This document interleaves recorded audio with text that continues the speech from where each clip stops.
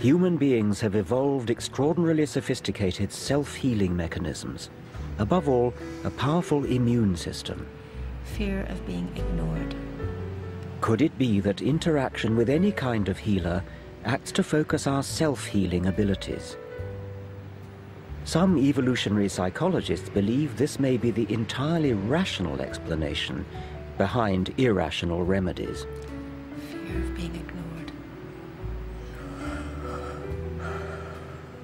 It works because most of medicine, in fact, is a case of self-cure. When the pain goes down after taking placebo medicine, or under the influence of acupuncture, for example, it's our own minds which have reduced the pain. Yes, surely what you're saying is that we get better anyway. Why then would alternative medicine be better? Surely an ordinary doctor might do that. Real medicine does the same, but I think we shouldn't underestimate the powers, and sometimes the superior powers, of people who go under funny names or have funny authorities written up on the wall and so on, because some people respond to that information much more than they would to the conventional information in a doctor's surgery. Nevertheless, I have a sort of hankering after what's actually true. How far do you think so-called alternative practitioners believe the mumbo-jumbo that they say is the theory behind their potions, and how far do they know that it's a placebo? Are they deceiving or are they self-deceiving? I think in many cases they're self-deceiving. Well, it's not even self-deceiving. They have seen in their own experience that these treatments work, so they believe in them. They have then to invent a rationale, some spiritual or magical explanation of what they're doing.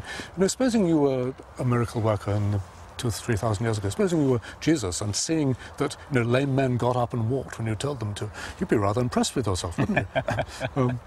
Yes. But I'm sure it was a placebo effect. Yes, quite, yes.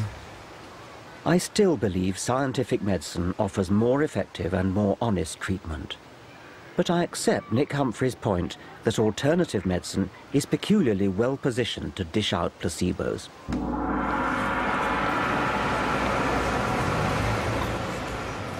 In the 24/7 globalized rat race of the 21st century, people are yearning for time out. Visiting an alternative healer provides an hour for unwinding and contemplation. And if you're lucky, exposure to piped whale music. Much of alternative medicine is about cosseting, about making the patient feel pampered, feel as though they're the center of attention. Okay, so comfort's the name of the game here, so get as comfortable as you can. So literally what I want you to do is just to relax your head, let go. So the first thing I have to do is very gently cup and hold here. Now you're going to feel like I'm not doing anything, but it's a very gentle movements. While in our hard-pressed National Health Service, the patient-doctor encounter lasts on average just 8 minutes. See the rotation on your left? Yes. Look at the rotation on your right. It's restricted.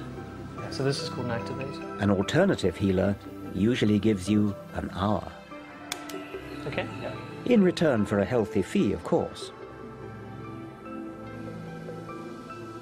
The Hale Clinic near London's Harley Street offers a huge array of healing arts, ancient and modern. Many may make you think you feel better without having real effect in themselves. In other words, they're placebos. If I were wanting to exploit the placebo effect, then I would do exactly what you're doing. I would have a large number of different things which look impressive, sound good, use long words, talk about quantum theory, lights flashing, and the whole point is to impress the patient. The whole point is to make the patient feel that something is being done. But something is being done. I mean, I would disagree with you. That I think something is being done. And why are we so good at placebo and the orthodox medicine is not? Oh, well, they're pretty good at it too. And I mean, I find when I go to my doctor and he just talks to me, I seem to be miraculously cured as a well, that's very, very important. It is very important. But maybe he's giving you some healing energy, you don't know. Well, he wouldn't call it that. Yes, I know he wouldn't call it that, but it could be. It's very, very important to talk, to find out, to take a proper case history. But I don't think it's the only reason. I think complementary medicine has effect over and above that, in my opinion. Yes. Do you ever do clinical trials on your methods, or do people come in and do them for you? We've done one study at Hammersmith Hospital on stroke patients that was funded quite a few years ago. And what treatment were you giving them? We were giving an Ayurvedic treatment called Mama Massage, and it was only a pilot study, and it showed an improvement in a certain number of patients. So what was the control in that case? There wasn't a control, it was just an outcome. It was just a pilot study. So that's not really a proper trial. Do you think there's a bit of a double standard? Doctors have to spend 6 years qualifying and so on. Isn't it just a bit too easy to set yourself up in practice without qualifications and without... Which ones were you thinking of? Well, what about the Ayurvedic one, for example? Well, there's a 4-year degree course here. What do they learn? What do they learn? They learn the principles of Ayurveda. They will learn anatomy and physiology. I mean, it's one of the oldest systems of medicine in the world, Ayurveda. It's old, yes. Doesn't make it good, though, does it? No, but it shows it has a lot of experience.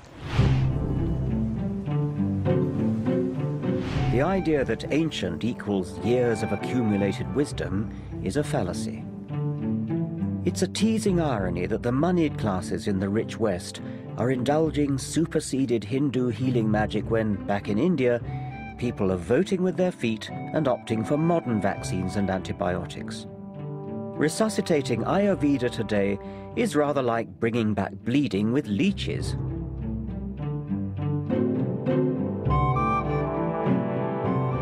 In medicine, ancient also means developed before we understood the causes of disease, before germ theory. It was based on ignorance then, and age makes it no truer. We misguidedly look back to a golden age that never was. Ours is the golden age of safe, tested medicine, effective beyond placebo, in which we've cut infant mortality and conquered diseases, then forgotten they existed. Let's hear it for Western scientific medicine. In the 20th and 21st centuries, we've all but eliminated terrible diseases like polio, completely eradicated smallpox by a worldwide program of vaccination. Antibiotics, well, I wouldn't be here but for antibiotics, and I guess there's a good chance that you wouldn't be either. Blood transfusions, magnificent surgery, all these things are given to us by scientific principles, scientifically trained doctors. All the methods are properly tested and retested. None of that could be said for so-called alternative medicine.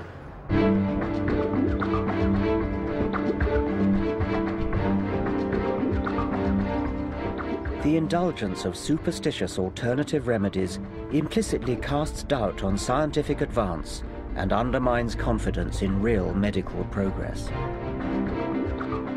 Yet, as we've seen, the attack on medicine is just one small part of the creeping rise of irrational superstition. In Ayurveda or clairvoyance, homeopathy or astrology, we're confronted by those who deny evidence of the real world and instead bend reality around a dogmatic belief system handed down by tradition.